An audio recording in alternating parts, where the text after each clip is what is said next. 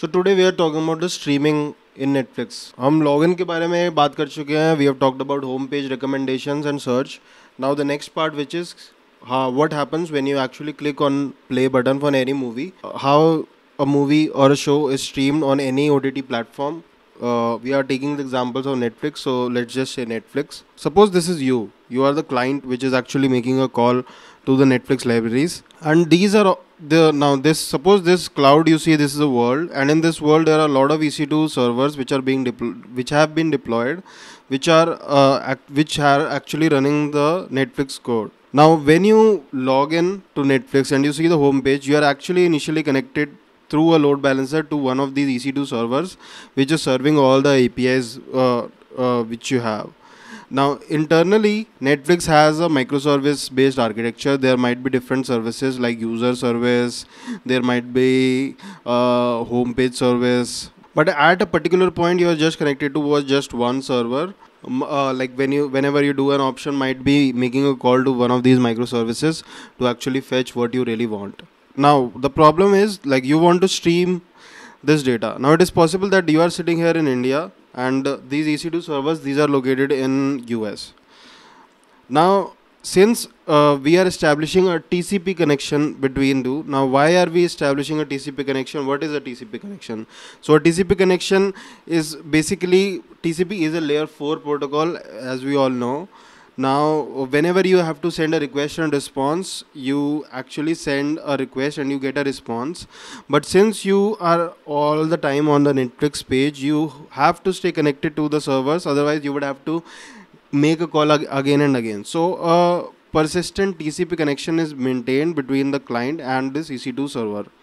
You can even see this when you if you're watching Netflix, just type netstat and you will be able to see the address of like EC2 this you are connected to. The point is, when you have to start streaming, what happens? So you hit play. Now what will happen? If the data had to come from this EC2 server, it will take a lot of time because there might be a lot of hops. It is possible that between this there are a lot of multiple other servers, and this data transmission over the network will take a lot of time, and we cannot have time when our specific job is streaming. You want to stream a video, it cannot take such a large amount of time. So what do we do in these cases?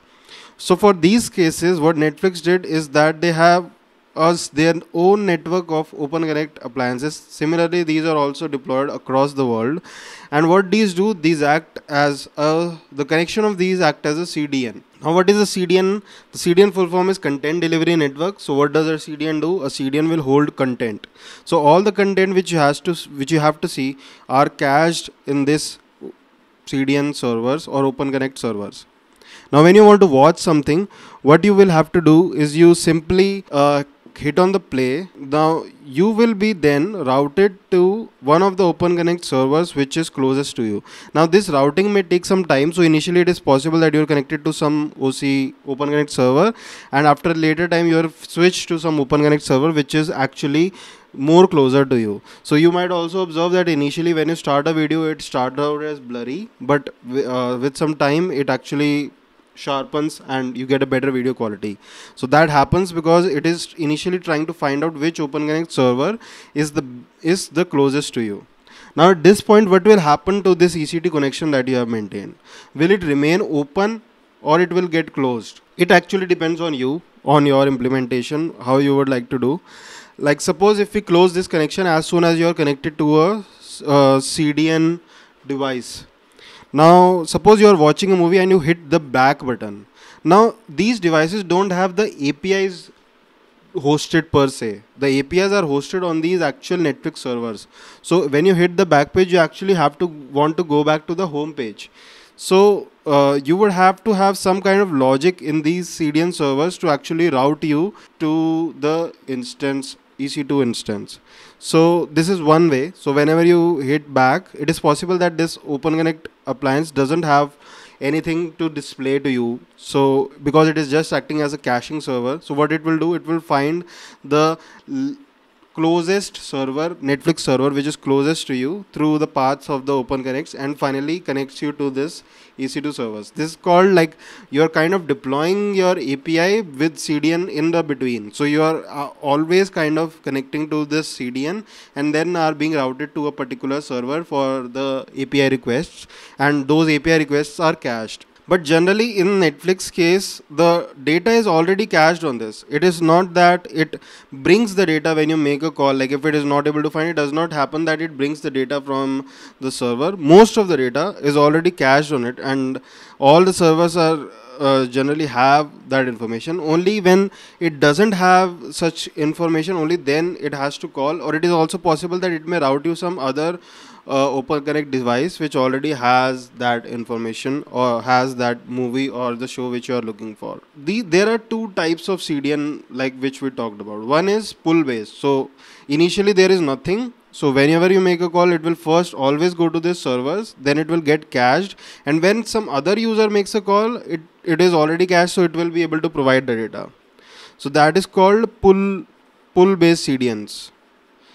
Other than that, there are already push based CDN. For example, this will already have the data cached. Whenever you look, it generally always 99% of time should have the data which you are looking for. If it does not have, then it will make a call to the EC2 server.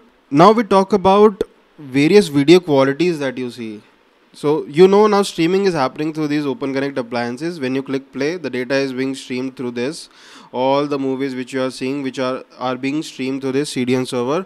When you hit back, you either connect through these CDNs to this EC2, or this connection was already maintained and this connection will die out, and you will still make all the API calls through this EC2 service for whatever you want to. Now we want to know how are different qualities. For example, it is possible that your internet speed is slow. So when your internet speed is slow, you see a bad quality picture instead of actually just stopping it. So what actually happens in that? That is called adaptive bitrate streaming. So what happens in adaptive bitrate streaming is that whenever a new video is onboarded on Netflix, it is stored in multiple different resolutions, 144p, 360p. So all these resolutions are stored, and when the data and all these different files, they are stored in this CDN appliances. So when you are making a call to this streaming a movie, suppose in the middle your internet connection's speed becomes lower. So the protocol which is used for streaming are generally two, MPEG- or HLS. Now these are just some protocols built over HTTP which are used for streaming. Now these protocols are built in such a way that whenever you are streaming and your internet speed decreases, it uses this adaptive bitrate streaming to actually show you another version of the video. So for example, if your internet speed becomes slow, your 1080p video will automatically switch to 360p stream, and it will start giving you the packets. Now coming on to packets, what actually is streaming? Now when you are streaming through this CDN devices, what is actually happening? So what actually is happening is, this is you are the user, and this is your OC or open connect device. Now the video which is there, it is stored, it is coming to you in the form of chunks, small chunks. So you have maintained a TCP connection with this and a persistent connection. You are seeing a video, it is coming to you in chunks. So one chunk comes, second chunk comes.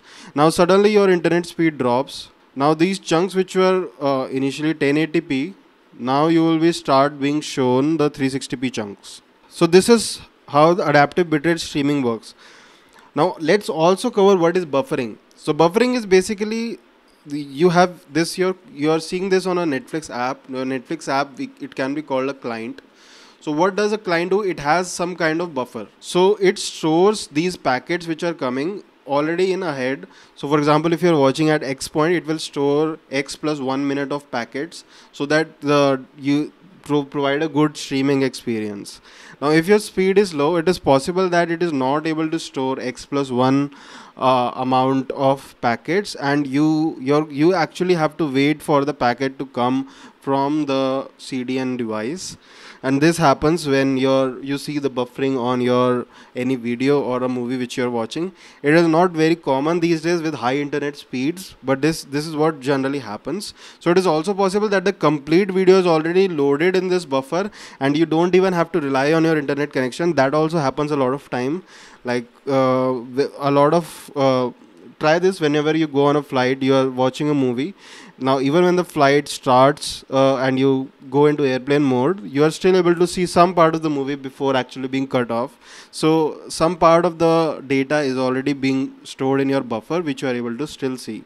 Now this is how streaming occurs. So when you break this connection with the OC, you are again routed back to the EC2 instance and do whatever searching and things which you want to do, homepage things which you were doing.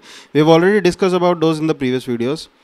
Yeah, so this was all about streaming. I hope you liked this one, and I'll see you in the next one.